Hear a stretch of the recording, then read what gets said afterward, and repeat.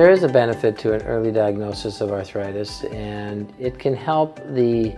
patient understand what they have moving forward and whether they have a structural problem with their joint, and they can gauge then what their appropriate activities should be so that they can protect and maintain as much normal joint function for as long as possible and prevent the more radical treatments for arthritis such as joint replacement. The idea of treating it early can slow the progression of the disease. The hope would be to change your activity level, to change your nutrition level, to change whether or not you're carrying too much weight,